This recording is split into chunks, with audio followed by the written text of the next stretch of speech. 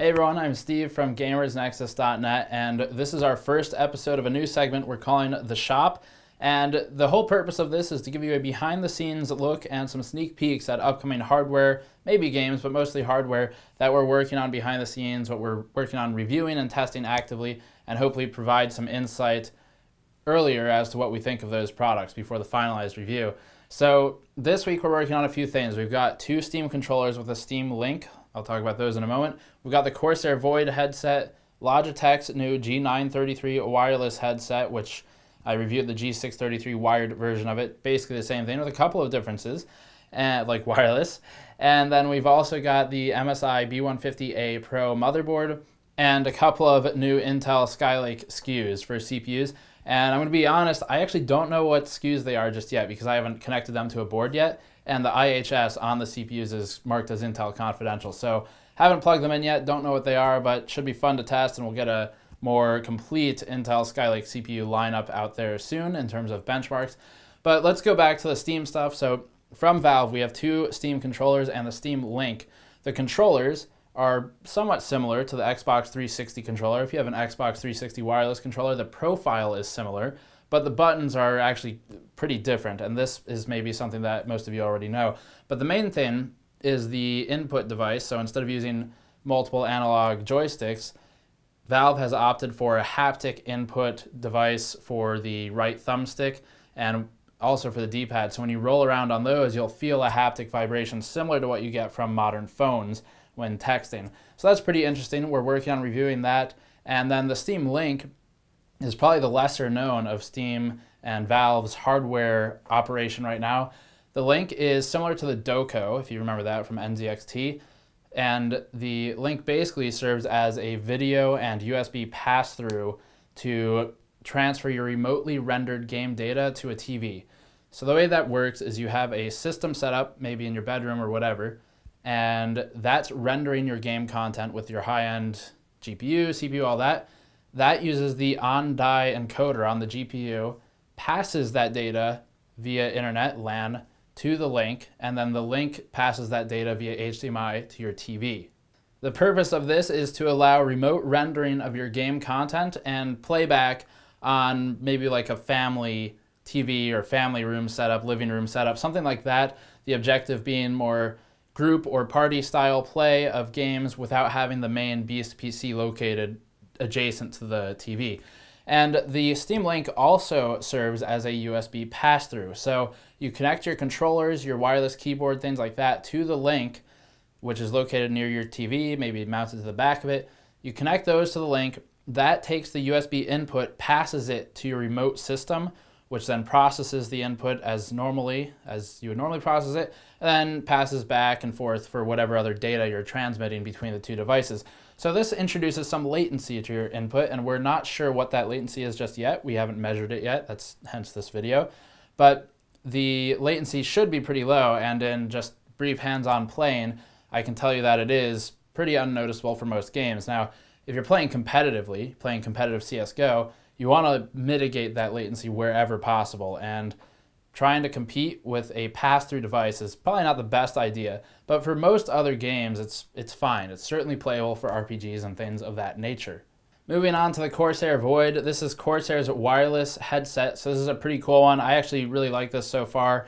The review is forthcoming, of course. I'm sure I'll have some things to complain about, as always, but overall I do like this headset quite a bit, and it looks like it's going to become my primary headset, pushing aside the Plantronics Gamecom 788, which is actually, for a $50 to $60 headset, one of my favorite options out there. So the Void is very good. The Corsair Void is a $150 wireless headset. It uses a radio frequency transmitter connected to basically an amplifier, if you have the special edition, whatever it's called, limited edition maybe, and that connects to USB. So you have a USB going to a dongle that extends the range of the radio frequency transmitter, the wireless transmitter. That connects to your headset, and I've gotten pretty good range. I can walk probably, it's about 60, 70 feet line of sight. Meaning if you have a straight line to the receiver transmitter, then you get about 70 feet. If you're walking around a house, obviously it's different because you have walls that damage the range of the signal pretty heavily, but I can still walk around a couple of rooms without problem. So I'm a fan of that. and I like using it for conference calls, press events, things like that, where I can just walk around, mute my mic, and continue doing things that I actually need to do while listening to the press event. So pretty cool. The audio quality is very good. I haven't done a direct comparison yet with the G933, G633 headsets from Logitech, but it is certainly up there competing with them, if not slightly worse or slightly better than them. And the microphone is decent quality. It's better than the Logitech headset quality from our previous review. You can check that out. And surprisingly, it's still not quite as good as the Gamecom, but it's a good mic. I can't complain too much. So more on that coming up. That is an RGB headset priced at $150, and we'll have a full review pretty soon. Not sure when yet, but either this week, end of this week, or early next. The next item we're looking at is MSI's B150A Pro Gaming Motherboard. So this is a B150 motherboard, as indicated by the name. That means its chipset is B150, not the Z170 flagship chipset that we've all become familiar with, the performance grade chipset. And we also looked at an H170 board, the BioStar board. Reviews already on the site, video reviews forthcoming. So we had a couple of boards to look at with this MSI B150A Pro motherboard. The B150 board is technically using a chipset classified for business by Intel, but it's perfectly fine for gaming as well, similar to the H170, H110. You can kind of use it for mainstream, for gaming, whatever, as long as you're not overclocking. That's the primary limitation of these non-Z chipsets, is the overclocking. So we're going to be looking at the power draw, the boot times, the security features. That's a big thing for the business class chipsets, even if it is in a gaming motherboard. Looking at all that pretty soon. As far as the colors and the scheme, one thing I did like quite a bit about this already was on the right side of the board, there's a little strip that's oddly colored.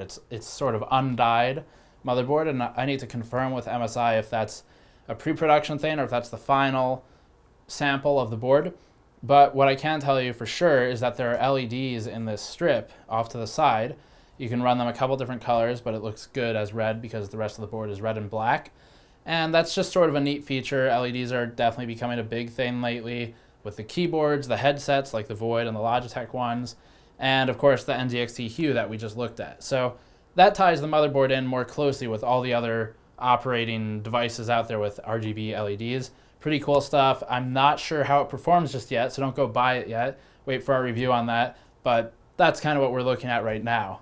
So the final two items are the Skylake CPUs, and we've got some new video card content coming as well. No new video cards, but new content, and I am getting a couple of existing cards in stock for our first run through on the R9 380X, for example. I've only tested the 380 and 390 at this point, but the 380X is coming from PowerColor. We've got a 390X coming from MSI as a permanent sample that will be used in future benchmarks, particularly with Battlefront, and I'm hoping to do some updated GPU benchmarks with all the driver changes and things like that that have been going on lately. So stay tuned for that. In terms of Skylake, we've already tested the 6700K. You can find that content on the channel and the site. The 6600K I have, and is of course the i5, so that makes it the more popular of the two CPUs. And then we've got some other Intel SKU that, as I said, I'm not sure what it is yet, but I'm looking forward to testing that as well. I'm hoping it's a non-K SKU. We'll see shortly though. And hopefully put that through the ranks, through the benchmarks, especially with a B150 board if it is non-K, otherwise with all the Z170 stuff we have. So all of that stuff, pretty cool looking. I'm excited to put out all the content. We're working more on video, as you all know. Have the set up, have the lights, the lav mics, which I'm still trying to figure out the best way to conceal the wire.